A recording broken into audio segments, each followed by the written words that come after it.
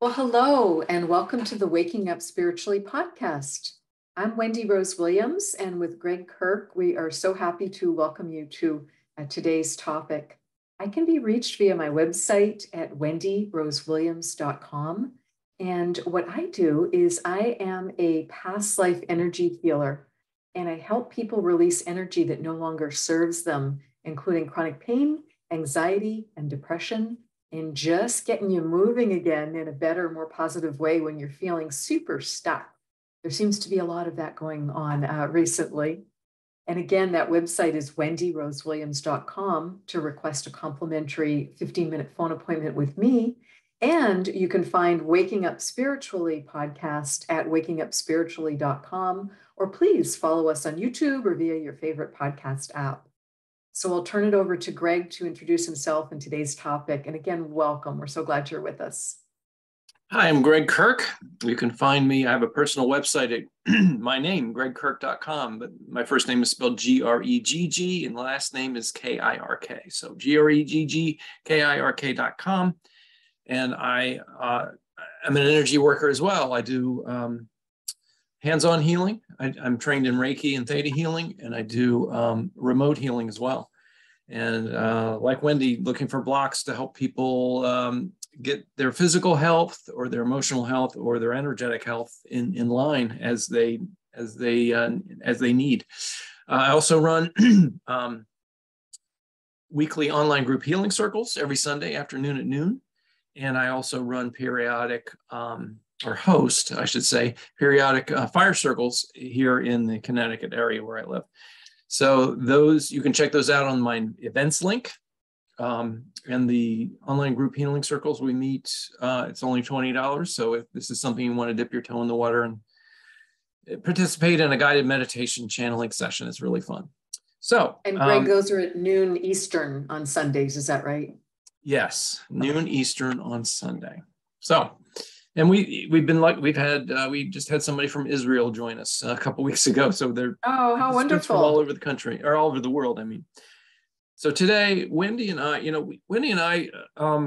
it's been about 2 years, a little over 2 years that we started this broadcast, this program, Waking Up Spiritually. Wendy and I felt that it was something that was needed. There's a lot of people that we noticed who were waking up spiritually and who are having a hard time mainly with their own personal issues. Like, am I crazy? I don't have really anybody to talk to about this kind of stuff. Well, today's topic is what happens when you wake up spiritually and others don't. So the people around you, your support group, your family, your friends, they're not waking up.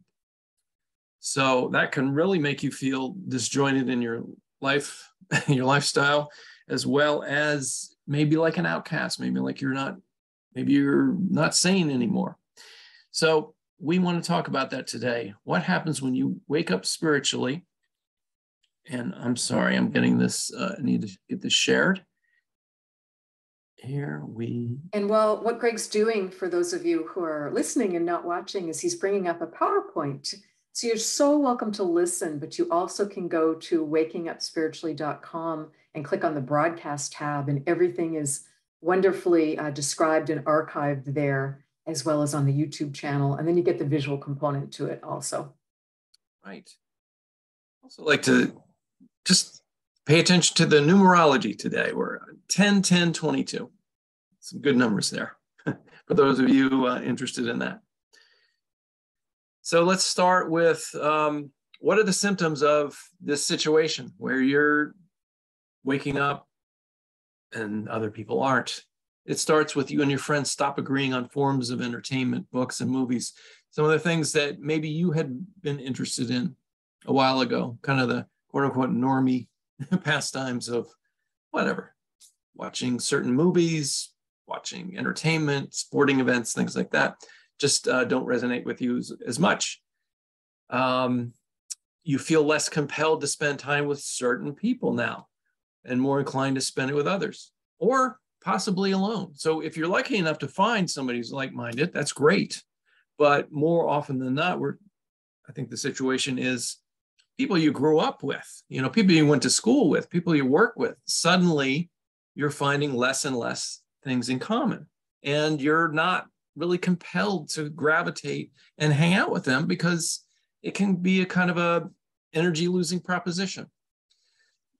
Even if you're not arguing about stuff, with which hopefully you're not, it just hanging out with somebody can be a form of drudgery, that where you would rather be doing something else, something exciting, something that kind of sets your soul on fire in a good way. You also, this is where the rubber meets the road, you start having experiences that only a small circle of friends will understand. So that's kind of like what causes this. You're having whatever you want to call it, paranormal, supernatural experiences, or just even intuitive hits. And your friends are just not even remotely interested in that stuff. Mm-hmm. You bring it up and maybe they'll say something, to you, like, are you losing your mind? Ha ha, or make a joke out of it. That doesn't feel good. So also, like I said, you are having these experiences, but you begin to notice you can't say certain things to most of your friends and family members. And then finally, you just start thinking, well, maybe I'm just weird. Maybe I'm losing my mind. Maybe I don't belong here. You start having those feelings.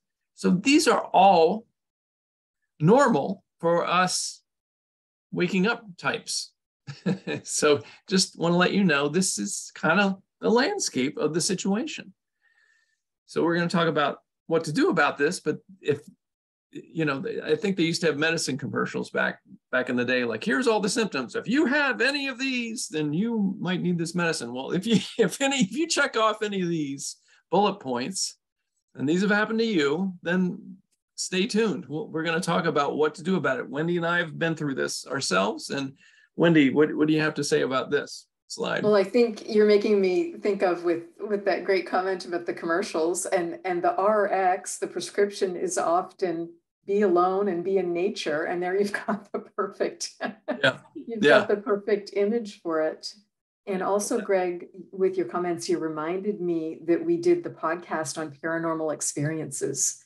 So that's something that people may want to go back and look in the archives for that, because that can really help also of just explaining what's going on and just getting comfortable with things are different and just not fitting in the mold anymore, not fitting in the cookie cutter. And that's okay. Yeah. Right. Good point. We did an episode called Paranormal Experiences that we've got a lot of documentation. We got some photographs and we've got some video that can't be explained by normal methods, and it's cool. So if you want to use that episode to kind of show some of your friends and family and say, look, these people seem sane, or maybe hopefully they think we're sane, and look at what they're showing. That's a good step. But let's face it, this is something that I think about every now and then. So many people in this life are in this, they don't think outside of the fact that they went to school, now they're working a job, and they're going to their job, and they're coming home, and they're watching TV or videos or whatever, and then that's it. And then they do that again every day. Nobody's thinking about the fact that we're on this rock hurtling through space. We're all these spiritual beings, having this experience. And there's a lot of us who our consciousness is leaking out of that situation. And we're becoming aware of there's more to life than just going to school, working a job, and coming home and drinking a beer. So, You're making me think of Hamlet's favorite quote, "There's more on heaven and earth, Horatio, than is dreamt of in your philosophy." So it's just tying in with I think us tuning into our own truth and just slowing down and quieting down enough to be able to hear that whisper of our soul and hear what our heart wants and needs. Because often we're so busy being human doings that we've lost that part. Right. I think ultimately what it breaks down to, somebody who's waking up spiritually, somebody who's becoming curious about their place in the universe. And they're not satisfied with this go to school, go to work, come home and do it again, routine, and not wondering like, wait a minute, why am I here? How did the earth get formed? These basic questions you have when you're a kid, like, why is the sky blue? How did air, where did that come from? And, so I think it's just the generally curious people start to have these questions. And then a lot of times that opens the door to having some experiences. So let's talk about what to do after you've started to experience this. So I recommend, first thing is to analyze, analyze yourself first. Look at everyone in this situation and don't judge. So look at everyone as a mirror. What irritates you about a certain person might be a reflection of something that you need to work on. So look in these situations where if somebody comes at you and just shuts you down or has a criticism about you, what is it about that particular situation that triggers you? Seriously, look at it. Do some internal analysis. And try to pull yourself out of the situation and realize, first of all, they're in a different place than you. And you're not better than them. You might feel superior because you're having this experience and they're not. They probably feel the other way around. They probably feel like you've lost your marbles and they're better than you. So whatever. It's all about perspective for one thing, but it's for those who are really on a spiritual journey, you realize you've got a place in this universe. Nobody's better than anybody else. There's no judgment. So what is it, if you want to spiritually advance, maybe you look into these kinds of triggers of that's bringing up something in you that maybe you need to work on and release. So with every so-called negative interaction, ask yourself, what can I learn from this? Why does it trigger me? What can I do about it? And just a general recommendation that if you feel something or have something that is a trigger, pull it up in your consciousness and just look at it. Even if it's a fear, it's something that's really irritating, bring it up and ask it, what are you here to teach me? Sit with it for a while. And the answer may be some deep down stuff that you really don't want to deal with. Maybe you've been avoiding it, but if you can actually address it, that's how you release the demons. That's how you release these energy blocks and just send them up to be transmuted into love, light, and healing, and let all of it go. But running away from these things, defending yourself, yelling back at somebody, all this stuff, that's the way to keep this negative energy going. You don't want that. The best recommendation is to get this stuff unwound, to let it go, and understand the importance of forgiveness and how it unwinds karma, not just for you but also for the person who's involved in it. And then finally, it's all right to lose your cool every now and then. I mean, let's face it, we're human beings. We're here to experience emotions. So pushing emotions down is not always the best thing every time. It's good to be in control of your emotions. It's good to be balanced in your approach to things. But hey, I was just telling people in the online group healing circle a couple of weeks ago, I flipped someone off in traffic, a couple of weeks ago. I'm trying to walk the walk and talk the talk. I got mad at somebody losing their temper at me, and they were honking at me and they wouldn't stop. So I just, held up the universal finger to tell them to stop. And then when it was over, I felt so bad about it, right? So I felt bad. I'm like, what am I doing? I know better than that. So first of all, just realize it's not the end of the world. You can restart. And what did I do? When I got home, I saw the person's face, so I sent love to that person. I did my best, because here was what bothered me more than anything. When you have an interaction like that with someone and it's negative, they're walking away with that energy, and now they're going to infect other people, right? So we don't want that. We want a place where everybody's, exhibiting loving kindness. So the best thing to do is obviously have good interactions with people, and then they pay it forward with their good interactions, and eventually comes back to you. So in that situation, I flipped the guy off.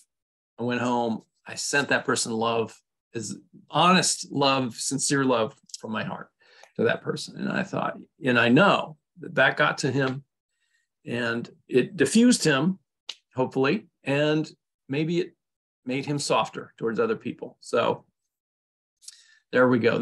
So that's what you can do in these situations that get heated. And I'd say just the overall, advice on this is listen, just be present with everyone, give them a break. They're doing the best they can, even though some of them don't seem like it. And just, be aware of the triggers and really honestly ask yourself, what is it that's bothering you about the situation, and really try to work on it. Wendy, what do you think? I think a lot of what you're describing, Gregg, is embracing our shadow, that part of us that we least like and try and deny or fuss with or shove away or just try and shove it down into a box and not look at it. So I think the self-love that needs to come up through this is really important, in that self-acceptance. And perhaps that's our wonderful gift of middle age, and all the studies that show that people often move into just a happier phase of life. And I saw a recent study that said the most productive decade, and this was surprising to me, of our lives is often in our 60s. And I just thought that was wonderful. I would have guessed 30s, 40s, maybe 50s. I was not expecting to read 60s. Interesting. So there's just a lot to look forward to, for many of us. And just finding that center, I think, is what you're touching on too, Gregg, is just loving and accepting ourselves, so we then just can do that with others. It doesn't mean you tolerate bad behavior or terrible behavior, but you don't have to get destroyed by it. You can just kind of, set your boundary. That's not for me. And you can just remove yourself from those situations. Right.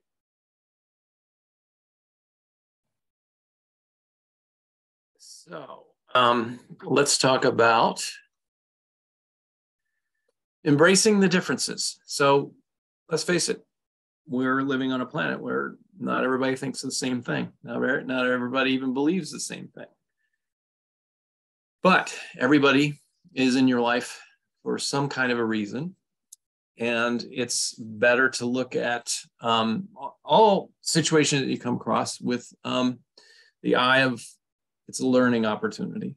So if that is going to sound crazy to somebody who's not on a spiritual path, that's just going to sound like mumbo jumbo spiritual talk. But I think everybody who is awakening, that hopefully will resonate with you, that's your point here. You're here to learn, you're here to advance, you're here to ascend, you're here to get better, have a spiritual evolution here.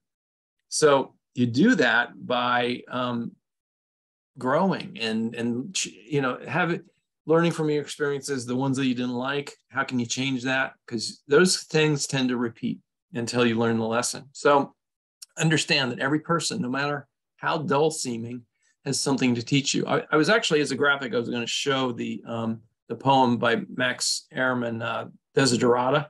He actually talks about that. Are you familiar with that, Wendy? Desiderata?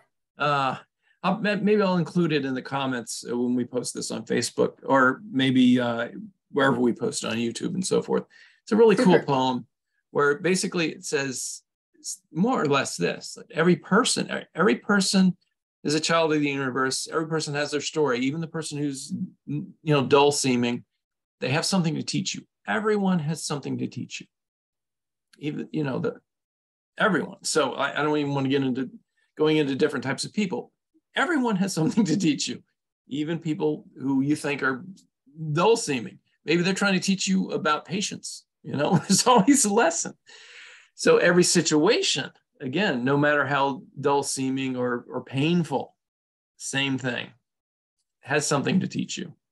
And then, finally, this is actually right out of the poem Desiderata. You have a right to be here. Your soul is as perennial as the grass, and so you have as much a right to be here as everyone.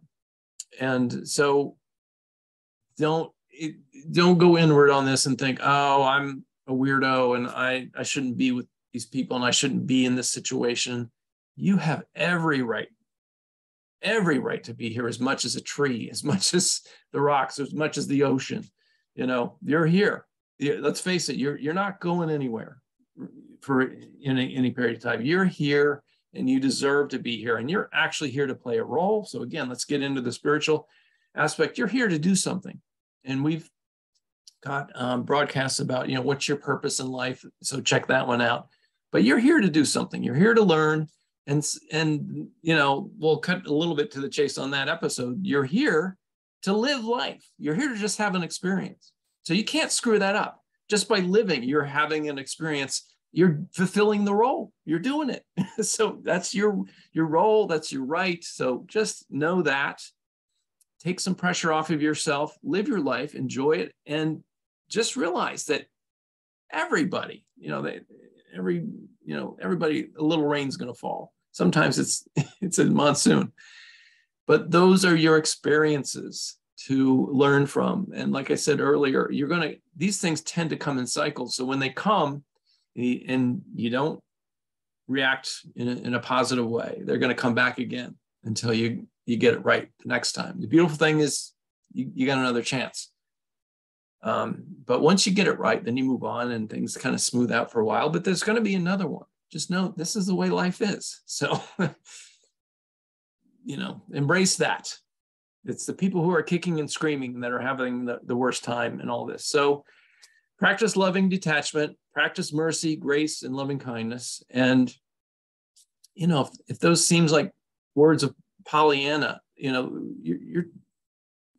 these are perennial words. These are the words of mastery. And, the masters talk about this, treating everyone with grace and love. That is a heightened state of being. So it's a tall order to achieve when you're in traffic or standing in line at Walgreens, but this is what we're here to work out. So Wendy, your thoughts?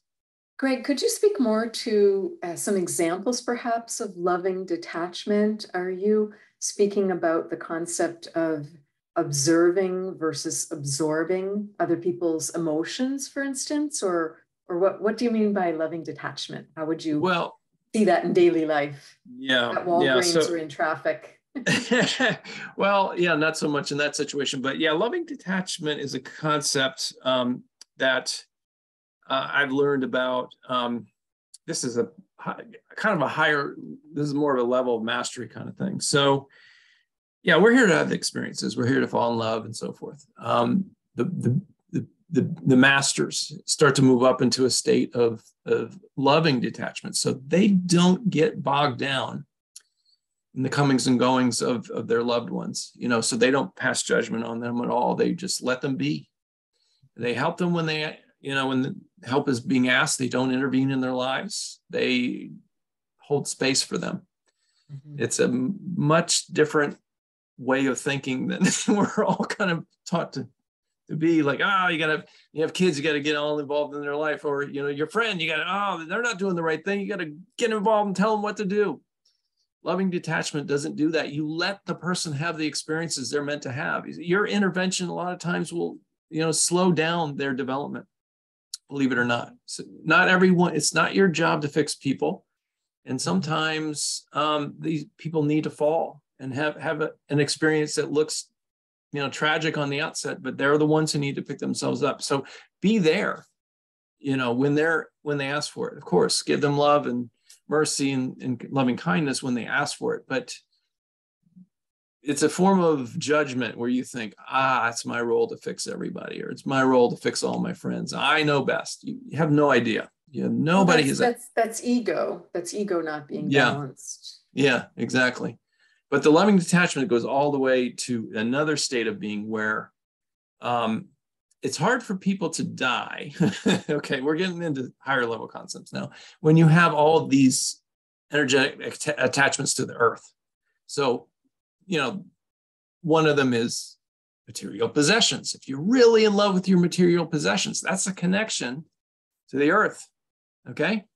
It even goes towards people. believe it or not. And I know this may sound like a foreign concept to some people, like, oh, well, I'm here to have great relationships and I love, my family or my dog or whatever. Of course you do. But can you get to a state, and I'm talking the level of mastery. So again, this is going to sound foreign to some people, but can you get to a level of mastery where you still love all of those people, but you are okay with letting them go? Because then you'll have an ascended death. You won't be attached to anything. You'll zip right out. Won't be a big problem.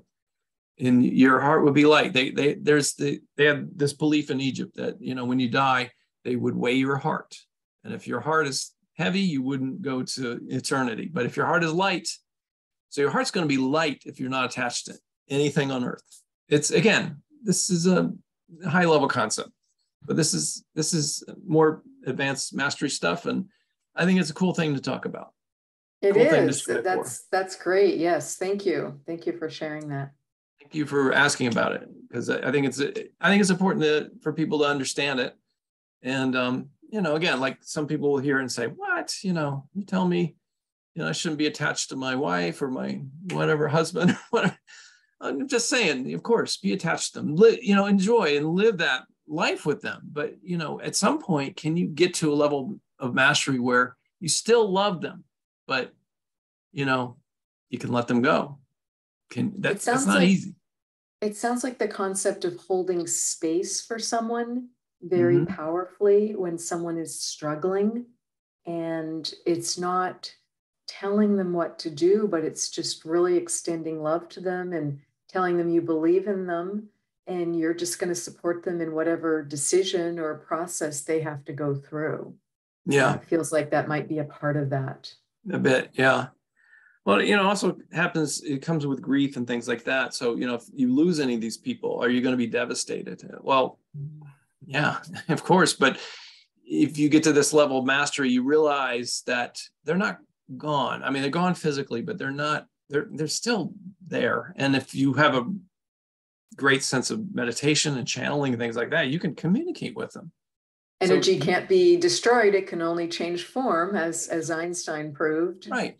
And every situation where I've done an energy session on somebody who's passed, and I'm doing a session with somebody who's grieving, the consciousness comes back and says, tell them to stop grieving. It's making them sick.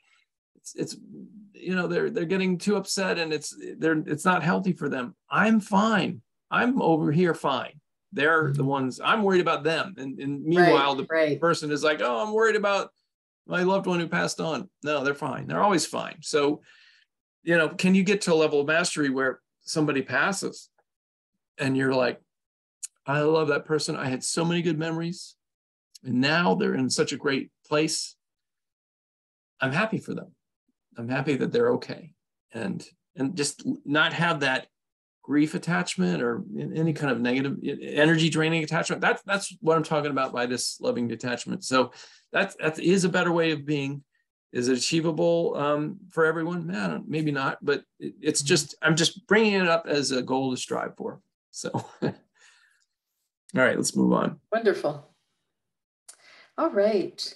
Well, we know we have to feel the feels to be able to release the emotions, because if we try and deny our emotions or shove them away or just not really feel it, it's going to crop up in different times and ways at the most inconvenient time.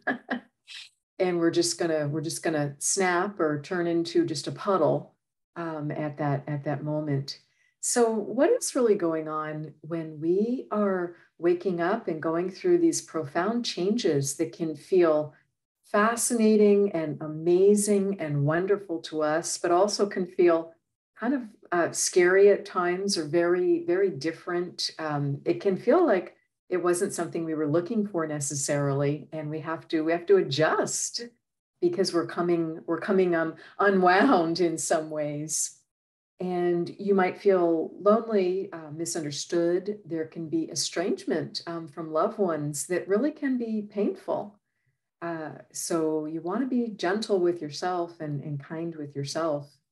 And I think learning how to go within to embrace your deepest truths and be comfortable being you. I think that's a skill set that's often missing. Unless someone has a daily spiritual practice or was raised or has learned or taught themselves how to do this, that skill set can be missing. And let's just call a spade here. You may need to choose between really living your purpose, really embracing your purpose, versus maintaining those old relationships with family, with friends, or even your spouse or partner because you have outgrown it. And it might have been for that relationship, might have been for a reason or for a season, but you might have thought it was for a lifetime.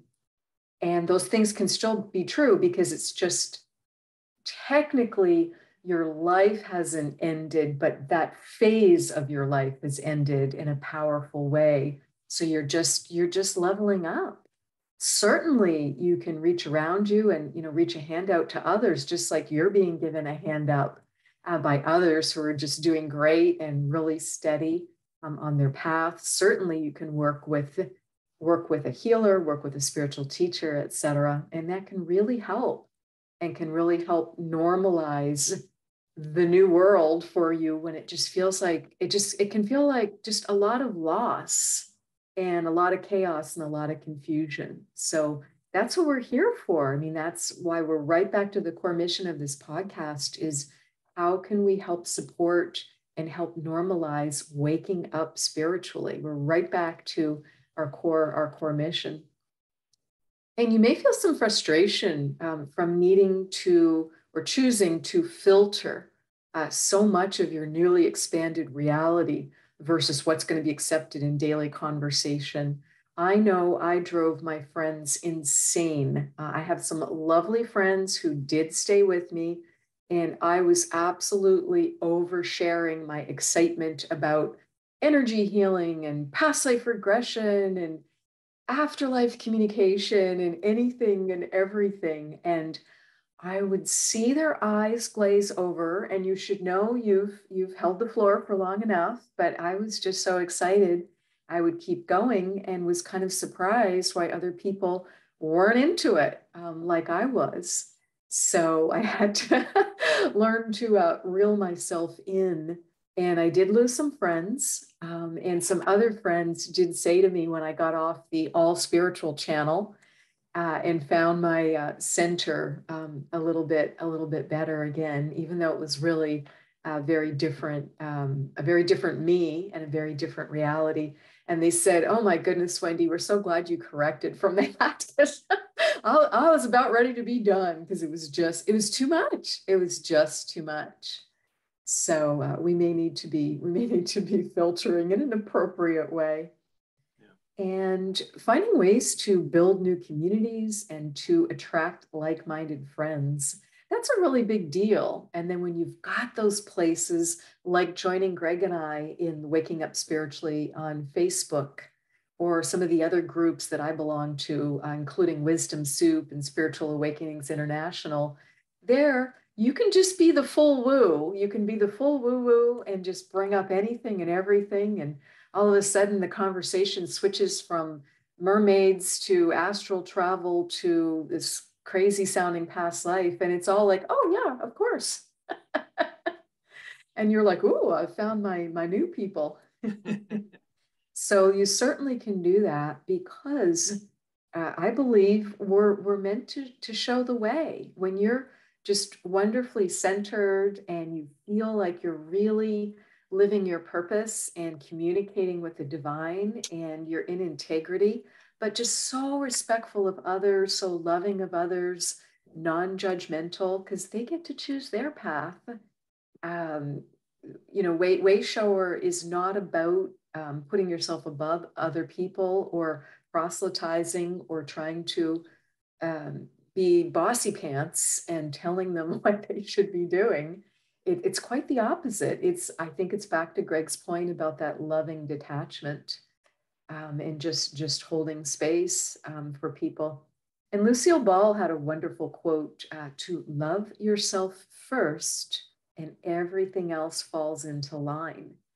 And I think that can be quite a foreign concept to many of us who were not taught to love ourselves first. And many clients that I work with, their solar plexus chakra is just not happy.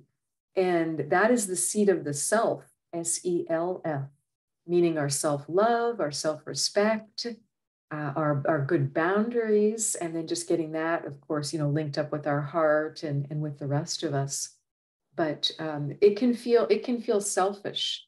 I'm putting selfish in quotes because I don't agree with that, but I do understand why that can feel selfish, because we can have been socialized very differently. I had a wonderful client a day or two ago, and he did an incredible job in the healing temple. The first thing we do is bring in a series of colored healing lights, and he did fantastic. I think he brought in a new record for the number of healing lights that came up. And after about maybe 30 of them, he started saying, "Oh my gosh, I feel really selfish." And I had to stop him and say, "What exactly do you feel selfish about?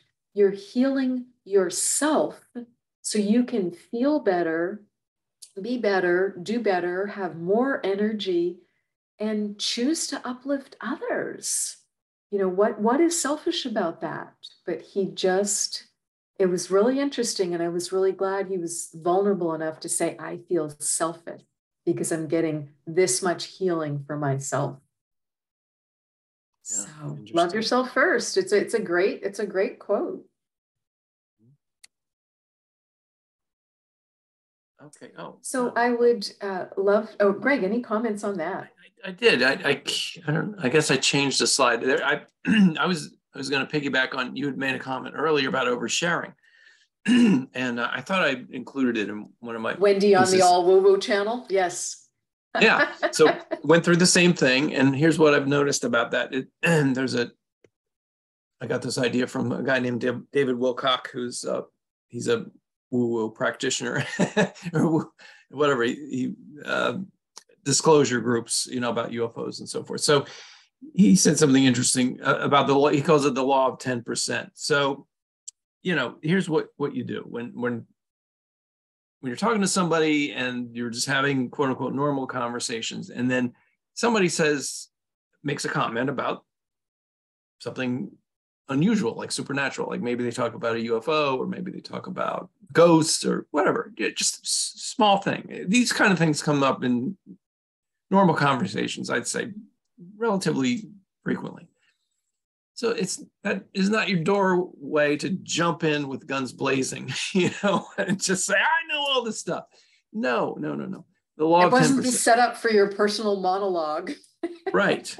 It's overwhelming. Nobody wants that. I mean, do you want that? No. What if you had brought up spark plugs, and then now this person works as a mechanic, and then he just overflows with all the knowledge he knows about building cars and working on them. You don't want that. So same with you. So if that little doorway is open, be respectful, and just 10% of the information give them 10%. Like, here's what you know what? It's funny you brought that up. Well, I know a little bit about this. Here's what I think, blah, blah, blah, 10%. Then wait. Don't try to eat the whole elephant in one bite, just one little here, have this serving. How did you do? Oh, don't really want to hear anymore. Okay. I know you really want to lay it on, but restrain yourself, let it go, and just, be content with that. If you're lucky enough to maybe give another 10%, okay, but only little dribs and drabs, and hold back. You'll be more respectful, and you'll have a better experience with the conversation, because then if it's all about them asking, then that's when you can present the information, and they're going to accept it. They're going to digest it. So it never works when you force feed someone too much, I think it's the art of having a great conversation, and I think that's gotten perhaps lost along the way. I think perhaps something's happened with social media that has just taken that out. Just like we used to write letters by hand, and it was much more thoughtful, and you had to wait for a response in the mail. And it was a deal when you got a letter. So, just the rapid pace and how much information there is flowing at us all the time. We've got to be really good, thoughtful consumers of that, and just to, keep that beautiful art of conversation and relatedness going in a fun, respectful way. Right. Okay, let's move to that slide now, Wendy. So I would love to invite everyone to some events that I've got. I've got a busy second half of October. So please join me on Saturday, October 15th, depending when you hear this podcast, of course, at 10 a.m. Pacific time, 1 p.m. Eastern. I have the good fortune to be the featured speaker on Spiritual Awakenings International, and we'll be diving into past life mastery through archetypes. And you can go to spiritualawakeningsinternational.org, and there you can sign up for the event. It'll be via Zoom, and I would love to see you there and just share in the conversation and post some questions. Thursday, October 27th at 10 a.m. Pacific, 1 Eastern, I will be on the Mundane to Magical Summit. Be having a live interview with Louise Matson in the UK. And again, we'll be talking about past life mastery through archetypes. Then at 4 o'clock Pacific, 7 Eastern, again on Thursday, October 27th, I'm going to be the featured author at the IANDS, International Association for Near-Death Studies Book Club. And you can go to IANDS, IANDS.org, and look for the book club on that date on October 27th. And we'll be diving into Regression Healing 1, which is my first book. And it is a very powerful session that a client had where he experienced 3 past lives in a lot of detail. He learned how to connect with his higher self for the first time, and he learned how to connect with his guides much more powerfully than he'd done before. And all that got accomplished, and yet it had not addressed the main issue for the session, which was some significant daily chronic pain. So we then went on another journey to 2 more lives. And he also summarized a bunch more. So it's really, it's a lot of powerful breakthroughs in 150 pages. It moves along pretty quickly. Friday, October 28th, 4 o'clock Pacific, 7 Eastern. It's going to be the Meet Your Spirit Guide workshop. And with the belief that the veil between worlds is the thinnest, October 31st, I mean, that's the point of Samhain, that's the point of Halloween and so many other celebrations. It's just a perfect time to meet your spirit guide. And you can get more information about these events on my website, which is wendyrosewilliams.com. And just look on the events tab or contact me through there, and I'll get you the information you need. And I would love to see you at these events. So please join me, and also love hearing what you'd like to hear more about, what would be helpful to you, what's going on with you, because that's how Gregg and I certainly work to do the programming and the topics for Waking Up Spiritually. And I also do with the events where either I'm running the workshop or where I'm the speaker at someone else's marvelous party. Really great, Wendy. So thank you. Thank you so much for joining us. Please join us on November 21st for the next Waking Up Spiritually podcast. And join us in our Facebook group. You can search for Waking Up Spiritually and join us there. You can also go to our website that I mentioned earlier, which is wakingupspiritually.com, and click on the broadcast link. And Gregg did a beautiful job of really describing in a couple of sentences what each of the episodes has been about. So you can just skim through that and find the ones that are going to have some tips and techniques, perhaps a powerful guided meditation, or just something from us to help you with that topic. You can also go to our YouTube channel, And there's the link here for that. I will not try and pronounce or read that. We will get to a point where we've got enough subscribers and we can rename it into Waking Up Spiritually, hopefully at some point. But you can look for the videos there. Please rate and review us on Apple iTunes or whatever your favorite podcast is, and subscribe there and subscribe on YouTube, because then you'll know when a new one comes out. Check out Gregg's website at Gregg, Kirk, KIRK.com. And you can read about and join in on the healing circles that he does on Sunday, learn about private sessions with Gregg. I've had many of them. They're amazing, they're powerful, and it is incredible how you can get something squared away that was just so troubling, confusing, problematic in 30 to 35 minutes over the phone. It is just amazing. So highly recommend those sessions with Gregg, as well as the other things that he does. And please request a complimentary 15-minute phone appointment with me at wendyrosewilliams.com. And the final tab is Contact Me. And again, you'll be surprised in that conversation how we might be able to start to get some things squared away before you even begin your sessions with me. I'll often just be able to hear from my guides or from the client's guides something to help them, to recommend, to suggest for them. Sometimes I'll do a clearing prayer for them or help them ground their energy, or tune into a chakra, right during that complimentary phone call. That does come up sometimes, as well as answering questions about the services I offer and how I might be able to help. So thank you so much for being here, and we look forward to connecting next time. Bye-bye. See you in November. Bye-bye.